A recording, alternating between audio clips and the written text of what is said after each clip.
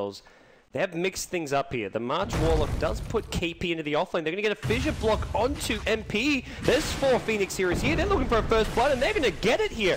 MP completely blocked in, denied by Pugna.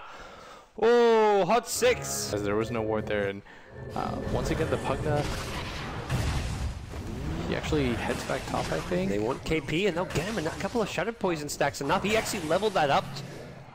Not something I was expecting to be as potent as it was. Another Shattered Poison stack. Straight in for this. Nuts wants to kill one more poison. That's going to be a kill onto Nuts, I believe. Tick, tick, tick, tick, tick, tick. Coming soon, not yet. Meanwhile, March getting low. Does say a lave against 4F here. Nuts just lingering around. He knows he's dead. We'll go down to the Shadow Demon, who does not get XP for it, and I feel is going to save their lives. Oh, they're going to lead with the Fissure, follow up with the Infernal. Sunby gets the GA off just in time to save him. Who's on the back foot, but the Sonic Wave blinking from Qo finishes off the 1 kill. They want Jerix as well off to the side. Doesn't look like they'll find him initially. Fissure maybe out of range, but Qo still in this fight, looking to get a bit more damage here with the Necrobooks. Doesn't look like they'll find a Fissure from low ground to high ground. The Echo Slam comes out as well. Used mostly defensively. Sunby on Omni Knight goes down, and Febby still alive and kicking. Has to deal with this Weaver. Won't be able to do so. A 2-for-1 trade, possibly a slight overextension as Qo in trouble as well. No mana for a blink, misses the stun, won't matter. At that medium camp, and then you like blinked from the medium camp to that big camp, right past them. That was just unlucky time. This is such an awkward fight that's about to happen. Oh, the glimpse back on the MP. He ain't going to be the one getting caught up, but the Purification does a lot of damage. Qo getting low, MP cannot finish off the kill. They're going to get them one onto the Pugna now, and KP in the front lane is doing big damage.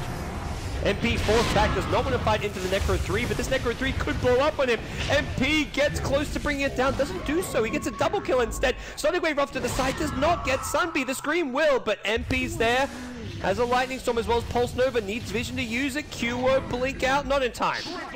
KP has marched forward, but this does not look like a fight he's going to win. He feeds away his life. And Jerix, a lot of farm to his name, anything to cancel the TP, you betcha. Jerix, Echo Slam, MP's there with a repel on himself. He's going to turn this around, bring down Febby on the Earthshaker. We'll farm up the Necrobooks as well. That's some easy money going his way. Qo's blink forward, wants to finish off Jerix. Will do so. Sunby not there in time. And now they want Queen of Pain. They want the punish, and it looks like they'll get it. Oh man, a blink decker on MP/Shrek, and now they can clean up these rocks even. KP on the front lines. Doing what he can. The static storm goes down. MP. They don't have a way to get in though and actually make use of this chunker ult as KP. Well, now he does, and Sunby's actually just gonna heal him up, I think. And Sunby doing what he can. Pulls out the Guardian Angel now. This Quill Spray's not gonna do anything during this. MP still fighting strong. Has a lot of Bloodstone charges, and they don't kill off Leshrac.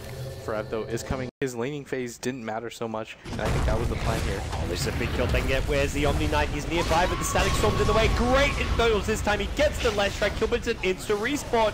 Sunby's not a hero you want to lose. He'll pop the Guardian Angel, maybe somewhat preemptively, but he had to do so to save his life. KP on the low grade, life drain by Heen, who's going to now get down by the Queen of Pain. Qo. Once this kill will be a defensive disruption from Jerix, but it's going to be a chaotic Infernal waiting for him, and this is suddenly being turned around pretty decently for Hot 6. That Leshrac weave of MVP Hot 6. There's a refresher though. Warlock's timing has come online. They've got the quad Infernals. Down go the first lot, down go the second lot. They're going on MP, but he's still fine. Sunby has the Guardian Angel. They're just going to tear apart so fast. And there goes what? 9K in net worth that went to absolutely nothing. With those Infernals or like something else I'm looking at here? It does make the Infernals have lower base HP, and Leshrac has spread damage. He works great against that. We were so excited for a second, and then they disappeared. I thought he'd go more for the backlines, but dropped him just on a Leshrac, and Leshrac is still full HP. He also life skills off of them with the Octarine Core. This is looking really bad for Phoenix. They've got no Warlock ultimate. Queen of Pain goes in with the Sonic Wave. It's being healed off by the Omni Knight. Only the Pugna gets low, and Pugna's still alive for now. Heen taking damage with the Shadow Strike, but it's going to be Qo. The target, MP, Blitz takes a bit of damage there from a Necro 3 unit, but he's going to heal it back up using the time lapse. And now, bottom lane of Rax will be claimed. MVP Hot 6 with a 2-1 lead. Get one Rax closer to cinching their spot at the International 5 in Seattle. All of a sudden, MVP Phoenix. I mean, this has to be so demoralizing. you drop the quad rocks and it does nothing. Oh man, and then Warlock just gonna get jumped. Gonna go a lot better than it did with all of the rocks. He's like, okay, we're gonna have this sick pushing lineup.